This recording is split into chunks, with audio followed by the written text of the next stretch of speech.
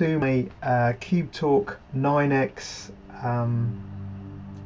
or X9 tutorial.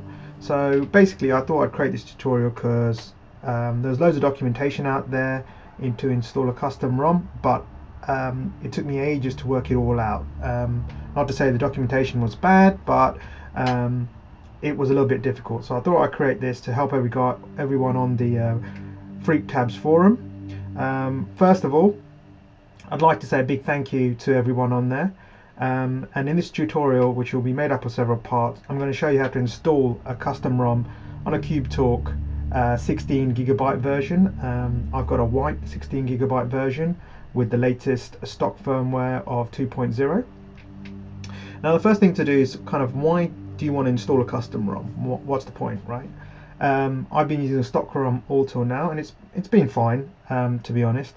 But the real reasons are that I wanted to use an external keyboard, and because the way the CubeTalk firmware is set up, you can't actually configure the keys, and all the different keys come up differently, etc. Now, thanks to Leppy, he created a fix for this and installed it on his custom ROM. Now, custom ROM really is kind of, you got to ask the question, what's it going to do for you? For me, it's obviously enhanced features. There's better bug fixes, customizations. You know, I can't thank these guys enough, Leppy, Brian, etc., for all their hard work on this. And you know, it's almost, the ROM is better supported really than the stock ROM. Okay, so before we start, I'd like to say a big thank you. I got all my information, majority of my information, from FreakTabs. Thanks to Leppy, Brian, Volcane, Guccini, AC0935P, and everyone else that contributed. Like I said, no credit to me. I'm just making this video on their behalf because I used all their information to flash my tablet with the custom ROM. If you use any of these guys' stuff, or if you're reading this, please donate to them. Their links are all kind of here, and buy them a beer just to say thank you. I did. So let's get started. Okay, so prerequisites for this is, first thing you got to do is put your tablet in USB debugging mode. You know, everyone should know how to do this by going into their settings. Okay. Next, download the CubeTalk X9 ROM kit version 1. This zip. This is a zip I created. Basically, it's a folder structure of everything I found all over the internet to get my tablet from unrooted stock ROM to rooted stock ROM, rooted custom ROM. Okay. What you'll also need is a micro SD card.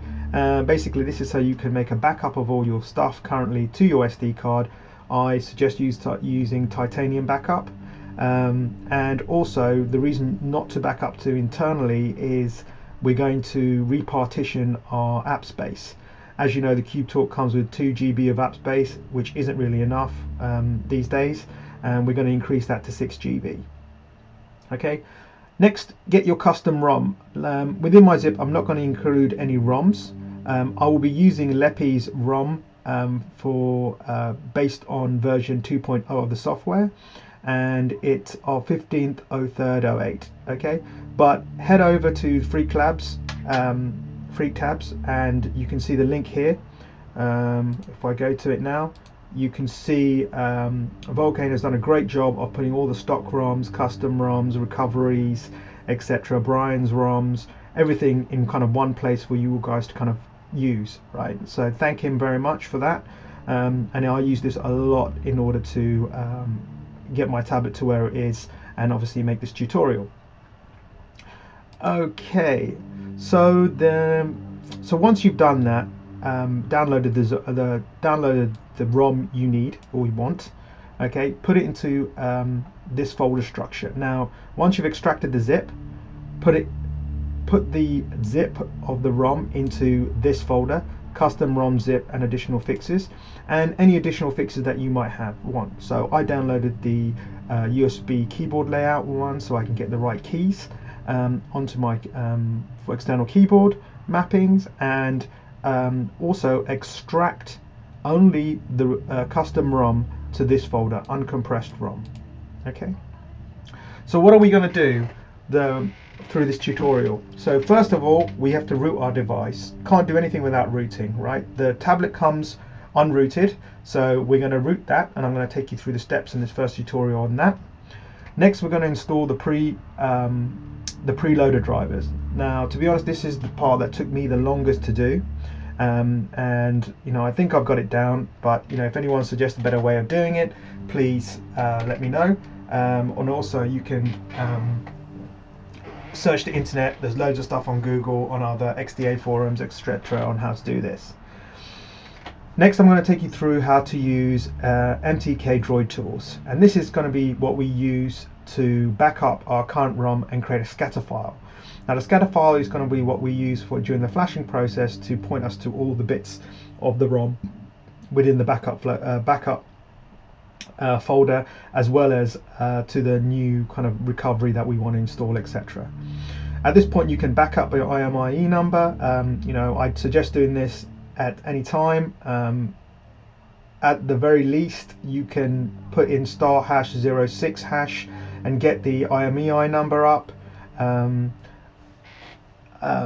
Otherwise, you can use the tool in order to back up the IMEI number. Okay. Next, we're going to go through SP Flash Tools. We're going to use SP Flash Tools in order to add TWRP Recovery. Now, I've used Leppy's version of TWRP Recovery, which I will include in this zip. Thank you to Leppy. I hope you don't mind. And basically, this mod recovery allows you to install future updates, future ROMs, without going through this whole process, and it doesn't require anything that too difficult once it's all on there. We're then going to partition our 6GB, our internal drive, so we have 6 GB of app space, and whatever left over will be for internal space. Like I said, this is tested on a 16 GB tablet. If you've got a 32, I think it should still work.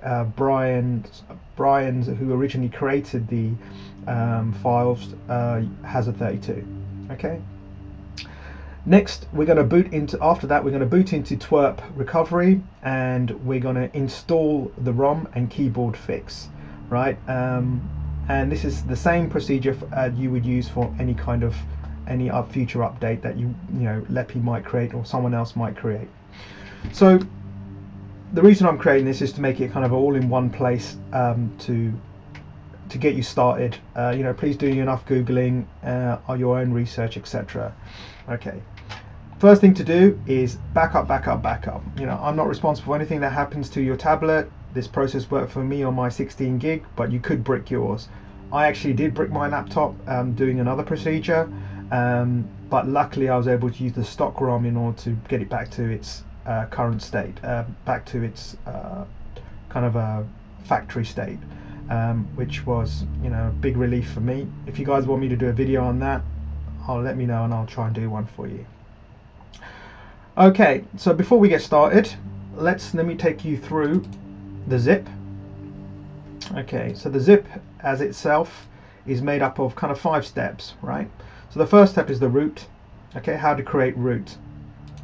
Now we're going to first you're going to need to put this onto the root of your SD card, and we're going to follow this procedure here by going to settings, about, system update. We're going to select local, confirm update, and press yes. I'll take you through the procedure shortly, so you guys can have an idea. I've already done it, but you know, it'll be quicker if I just kind of take you through it. Next, we have our preloader drivers. So once we've rooted our tablet, we can install the drivers in order to in preloader mode, so that all the drivers for the different versions of Windows are all kind of in here. I'm using Windows 7 64, and in order for us to start off with a clean slate, we're going to use USB device delete drivers. There's a 32-bit and 64-bit version here, and basically that helps us delete all the existing drivers that are installed on Windows, so we can start fresh. You know, please donate to the creator of the app. You know, he's put effort into it, and you can go to his site and donate via there because it's a free app. After that, we got MTK Droid Tools. Now we're going to use this obviously to back up our ROM and create our scatter file. And next is the SP Flash tool. Now there are several folders in here. I've included the TWRP 2.8.5 mod from Leppy, in the zip itself, but I'm not going to put any of the ROMs in here at all. So please place, once you download the ROM you want, place the ROM in here and any additional fixes. Okay. One thing to note when downloading your ROM, make sure you check the serial number, because LEPI always says only flash from this serial number onwards. You can find the serial number on the back of your tablet. Once you do that, put an uncompressed version of the zip or ROM into here, because we're going to need that as part of the flashing process. And then you've got SP Flash Tool, which is kind of the latest version that I use. Okay, we'll be using, and that works here. Now that also kind of comes with its own problems, etc. Hopefully we shouldn't encounter them on this tutorial.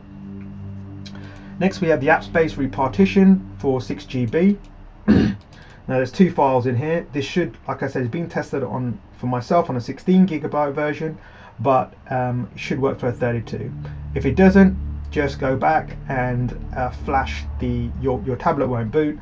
Go back and flash the stock EBR files, right? And you should be back to where you were. Okay. So the last folder is not really part of this tutorial. It's basically just for things to muck around with. If you want to change your boot animation, there's a tool to change the boot logo, which is part of the firmware and requires flashing. And you can change charging files and other things, to whatever you want. I've also included a mobile uncle tool, Windows desktop version. Basically, it's in another language. When you open it, it allows you to back up your IMEI number. It's pretty simple. Just type yes on the first one, put your IMEI number in there, and press enter. You have to do that twice. I think it creates a backup file. I haven't actually tested this process, but there is also a version on the Play Store that you can download also. Okay, so let's get started. So the first thing to do, let's bring up the instructions. I'm going to root the device. So go to the root folder in my zip, copy these 2 files, or copy the folder, or copy just to the external SD card onto the root. Right, so it must be on the root. The update.zip needs to be on the root. Okay. Once on there, eject the drive. Don't pull it out. You want to keep your file integrity as best as possible. So please eject, and then put it into your tablet. Okay. Now, once in your tablet,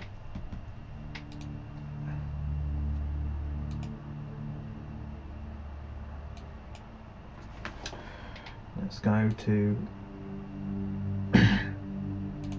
your settings, scroll, about, system update, local, then press confirm, and what this will do, it'll ask you to confirm, do you want to update now? Click yes. Now, as I said, I've already installed. At this point, the tablet will reboot itself and it'll go into recovery and start installing the system update. Right? Once your tablet comes back alive again, go into your apps, and you can download Root Checker from the Play Store, and you could do a check, and it should say access granted. Okay. You can also check for SU root. Now there are probably 3 different versions I've seen of the rooting tool. So SU root, super user, and king user. I don't know the difference between all of them, but I know that SU root, it does the job. A super user does the job pretty well, as well as super SU. So once it's done, it'll ask you to grant access, etc., to different apps. Always, to give root access. So you can check here. Okay. You can also do, if you wanted to do, you can do an update, etc., from going down below. Okay. So now we've done that, I think we'll pause for the time being, and we'll start on our second part of our tutorial in a minute. Thank you.